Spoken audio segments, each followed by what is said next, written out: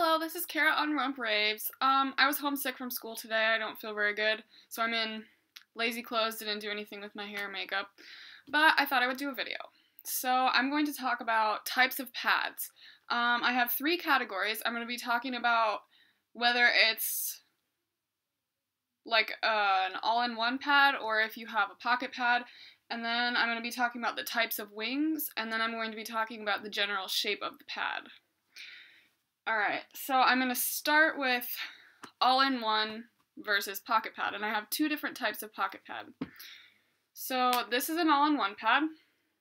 It's just when the soaker is sewn into the inside, there's a backing, and it's just all in one, and nothing comes apart. It snaps together like any normal pad, and it's just probably the easiest type of pad to take care of because you just throw it in the wash. You don't have to worry about putting in different absorbencies for whatever day, and it's just all there.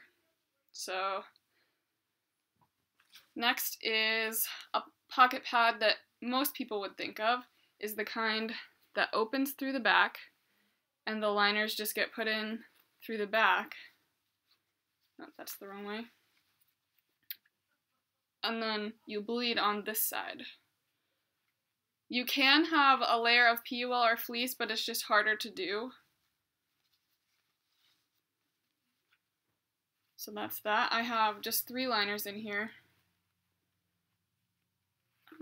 You can pick the absorbency, which is a plus if you want to have more absorbency options with having less pads that you have to buy or make.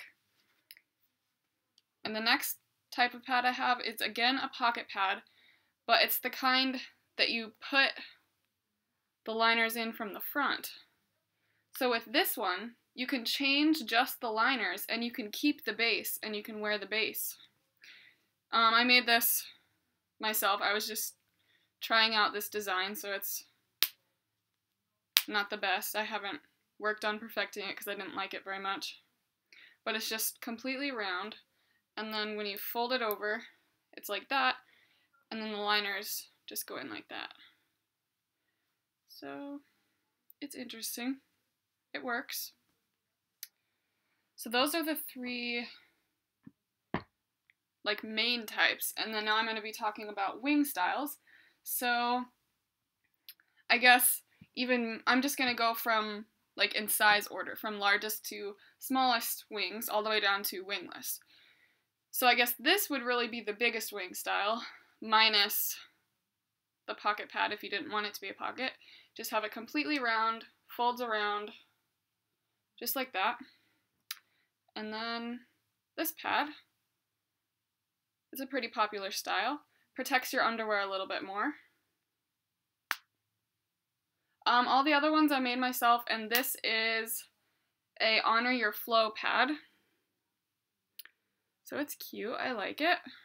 Good fleece. It's her little label. Okay, so the next one is having a contoured top sewn onto the base, and then the base is where the wings come out. So I guess that could go with these, even though it's an all-in-one, but it's just made different, I guess. So yeah, you can tell it's just the contoured liner sewn on there. These are bigger wings, but you could have them be smaller if you wanted to. The next I have are squared off wings. This is an Artful Angelfish pad. I think this is her Light Flow. Really thin. She does ribbons. So yeah, they're not the smallest, again, but it's just whatever style you like. You could have them straight squared off if you wanted to. Hers are just kind of diagonal, but either way works. Okay, next I have a smaller rounded wing. So instead of coming all the way out like an extra piece there, it just curves around and it has a smaller wing. So when it folds around, it's less that has to be underneath your underwear and it's less bulky. Yep, and you could, with any of these, you could have any type of pad. You could have a pocket pad or the kind that's sewn on the top. It doesn't matter. Triangle wings. So triangle wings start out bigger, so it connects to the pad more, but then it's smaller as it goes underneath your underwear. So then it's really small when it gets together. So that decreases the bulk even more. I know Precious Stars has pads like this.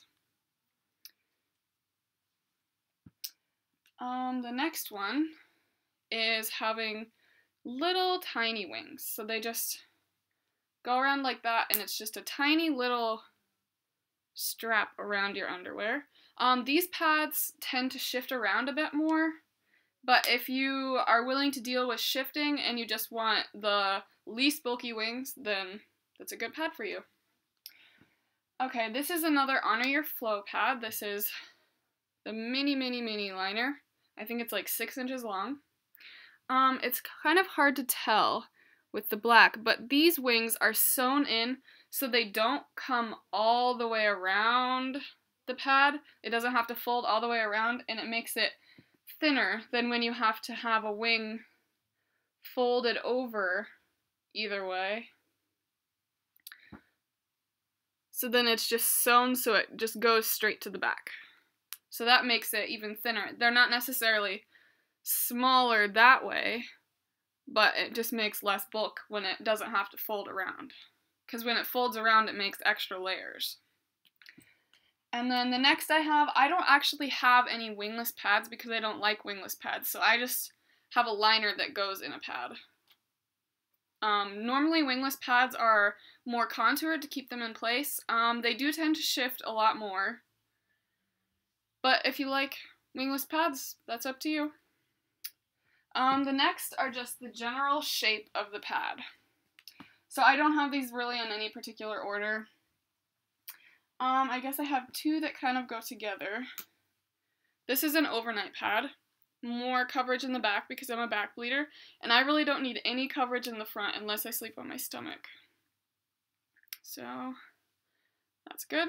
And along with this one, the shape of the pad doesn't have to be the same in the front as it does in the back, because this one is obviously not. And with this one, it's rounded at the top and it's squared in the back. So just whatever you like. This is another Artful Angelfish pad. She has that cool cut corner design. It is the same in the front as the back. But yeah, it just makes a little less bulk than having a completely squared off pad, so it doesn't stick out, but then it's not the same as a rounded pad either. Just has a little bit of extra coverage of those corners. This is another one that I made myself, but it's kind of similar to the Popples design, which is very contoured. It just has a big kind of jut out shape there. I don't really like this shape because it kind of sticks out the side of my underwear and kind of just folds up funny. But it works for some people, obviously. So yeah, you can contour it to any extent. Here is another contoured one. A little bit different. This is again too contoured for me, but I still like it. Again with the smaller wings. And the wings just go right into the smallest contoured part. And when you add more snaps, it makes a smaller gusset of the pad. So then it's thinner. Well, actually it's thicker, but it's narrower, I mean. Okay, this is just a general straight pad. This is like a disposable shape almost.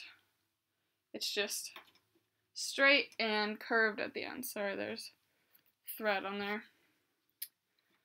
This does have a different wing style.